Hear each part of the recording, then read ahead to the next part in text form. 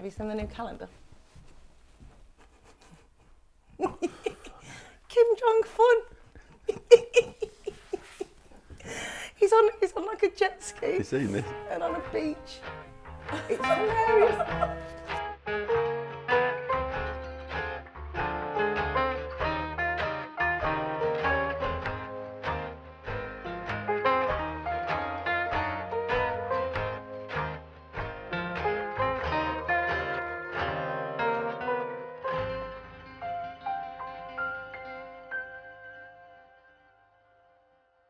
They're all stupid. Young girls are stupid. I've said it now. I'm moving on. But you can't. Thank you, ladies and gentlemen. We're going to go. Is it going to be like this all fucking show? What? Well, you hadn't shut up. Excuse me. All right. Okay. Well, how's this for a fucking TV? I was agreeing with you. How's this for a TV show then? Hello and welcome to Him and Her. Well, that would be shit too, wouldn't it? Well, it would be shit You too. didn't. I was agreeing with you and saying, but you can't rewrite history. Right? The dog was called what the dog was called. We can't rewrite that. Who writes history? Whoever won the war. Exactly. You know the first casualty of war? And the truth, Jim, the truth. Oh, for fuck. Don't you condescend me, you. So has someone been knocking on 10 Downing Street and saying, Rishi, you've got to get out and smell the coffee because people are getting fucking sick of this now? Did you and see he did a speech the other night, didn't he? How was that speech? He just called it. He said, I want to be on television now, didn't he? Well, I'd suggest it's at least 5 months too late for a start. I mean, we've got footage. What did he say? Well, he said this is a sort of... It came on the back of the Galloway victory in the by-election. We'll talk about that in a sec. What, he got really upset because of cough medicine? Arf, arf, arf. Arf, arf, arf. Good. So, in his speech, and he was saying, you know, our democracy is being undermined, right? And we are facing this threat of Islamism and extremism. And so I think people went, ooh, he's finally sort of acknowledging the elephant in the room. We're finally getting there. However, then bottled it and said, of course, you know, we're also under threat from the far right. Oh, well, I never get that. It's just bottling it and having to qualify it because you're too scared to say this. Now, we have 43,000 people on our terror watch list, right? 90% of those are Islamic extremists, right? Now, that would then suggest to you, we know what the main threat is, right? So why is our Prime Minister bottling it? Here's a question for you. If 43%... 90% of them are Islamic... extremists. Why are we watching them if we already know they are? Well that's a waste of resources. You've got to watch the ones that we don't know are no, do you Islamic watch the ones? terrorists. I mean, we don't know who is in our country at the moment, do we? And this is the thing: mass migration has failed spectacularly. This is what leads to the problem for us saying we want to watch all Muslims to see if they're going to become radicalised. They're that sort of racist and fuels tension. Well, of course. And George Galloway getting in, and people say it's undermining democracy. Well, it is democracy because he was voted in fair and square. Oh, we disagree on this. Well, he was. That's a fact. Okay. Are you saying it was illegal? It was a bit Trumpy. No. Bit Trumpy. Trumpy. No, not Trumpy, but Trumpy. What I would say is... It was a fair result. I was voted in. I would suggest it's quite scary that you're quite right. We have an MP now, a sitting MP, democratically elected MP, so I'm not suggesting that wasn't democracy, who has got in on the back of an anti-Israel, pro-Gaza stance, right? Yep. Now, we've had an MP that's been voted in purely on the back of events in the Middle East, right? Fuck all to do with Rochdale. I don't think he even mentioned Rochdale. No one seems to... most of the Middle East lives in Rochdale. Well, this is what I find quite scary because you're looking at a demographic there that... So probably George has only been to Rochdale twice in his life. I don't know. Now, I have to tell you, I know George. I've been on his programme. I admire George. But he's sharp as a tack. Oh, yeah. What about that great speech he did in America in front of Congress when he put his hand up and said, and he really took these Yanks down a peg or two. It was a brilliant performance by him. And he is the ultimate, what can I say? He is the ultimate politician. He never got in because his chance wasn't there. And he's won a few by-elections and appeared on Big Brother as a cat. What the hell was that? If you look at Nigel Farage, who's probably the other side of the spectrum of him. He's never got in. But I don't think Nigel Farage is anywhere as... people would argue, George Galloway, extreme left, Farage, extreme right. I don't think Farage is actually extreme right. I think he speaks for a vast majority of the country. George Galloway is extreme left. He is anti-Israel. Well, he wants to be. But I knew George ages ago when I bumped into him outside somewhere. I think he was in Glasgow. And he had a picture of a Palestinian child that had been injured. This is years and years and years ago, in some other previous grief. And I said, you want to watch your ass, George? You're going to get yourself in trouble. And George said to me, Jim, this won't get me in trouble. This will get me voted in. This will get me voted in. It is. Yeah, every time he does something, he puts another 10,000 on him. And he understands that. But if that's... But is that not... You know, he said but when who else is going to represent them people in Rochdale? Well, this is a massive headache for Labour, though, because...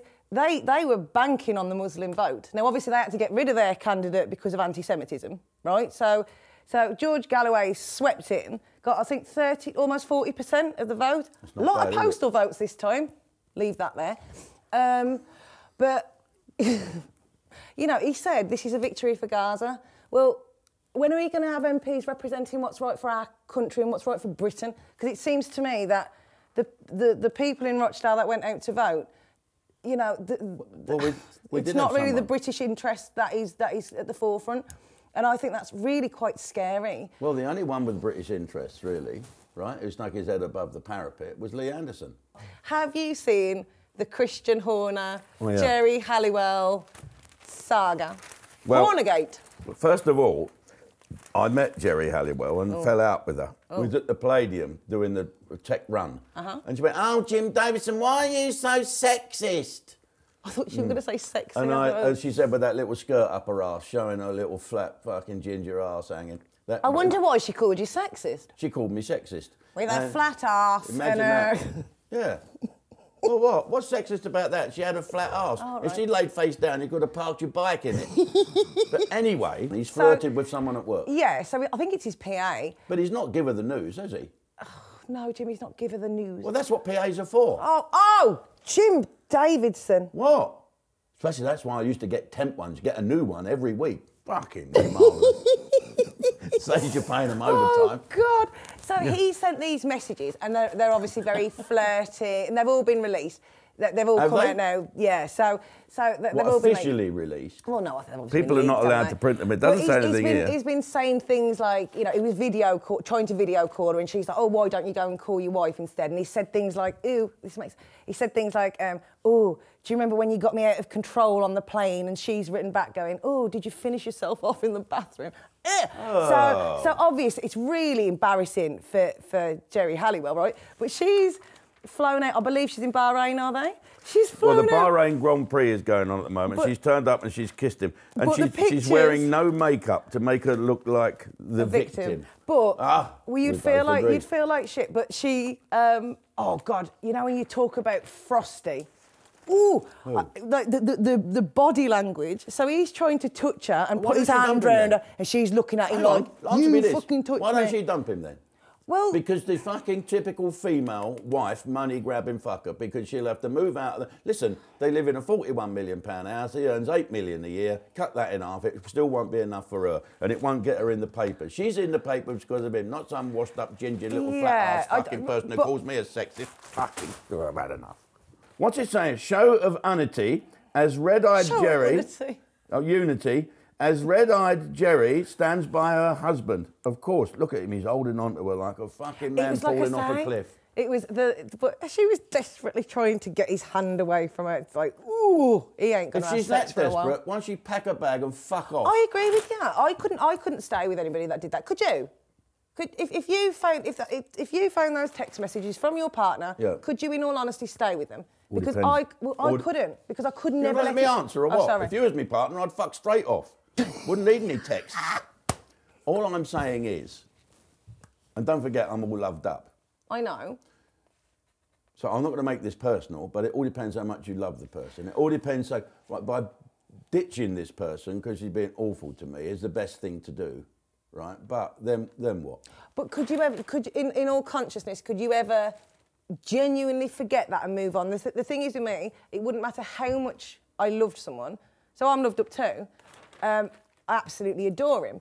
And it would break my heart and I would want nothing more than the relationship to work. But I know deep down, I would never let that drop. So any time there was ever crossword, I'd go, oh, you're going to text your missus. Yeah. It would be constant, and that would not be fair on anybody involved. Because it's just, I don't think you can ever get back. I think all relationships have something like this. There's always something. There's always, you don't love me enough, I don't love you. Why did you do this? Why don't you do that? I think you've got to take a grown-up pill and realise that the road to success is littered with failure and fuck-ups, and we all make mistakes. That's a breach of trust, though, isn't it? And surely the foundation of every relationship is trust. If you ain't got that, you've got nothing. We're all fucked then. So a story in the Daily Mail, an Indonesian man had shoved a toothbrush, I'm from the Black Country. Toothbrush up his knob, right, for sexual satisfaction. A toothbrush. Electric one? I don't think it was electric. That would smart. You should try and get an electric one in there, it's much better. Can you imagine? Bit of margarine round the Jap's eye, in it goes. No. But your nuts bang together like them things from the 60s, like that. Your fucking nuts give you a round of applause. But he'd had sex with it still inside. Imagine though if he... And it snapped. No. It's snapped inside, so he had to go to hospital. So there's like this X-ray of this snapped. I mean, can you imagine? I wouldn't go to the doctors. Would you just leave it there? I'd just die? I'd fucking drive to beat your head. I think I'd have to. You could never. Loads of people have done things like that. I saw a dirty film once of a woman with. She was lying there. She had a bit of a growler, to be honest, and she's got. She's got the head at the Hoover, you know, not without the thing, but that round bit of the Hoover. Yeah. And she's putting that on the Jack and Danny. Every now and then, it sucks a lip up. It's sort of, I fucking pissed myself laughing. And then Oh no, that's hideous noise. They are funny, aren't they? Funny. They are funny. Do you know what I'm saying now on stage? Go on. I'm talking about women's Jack and Danny's.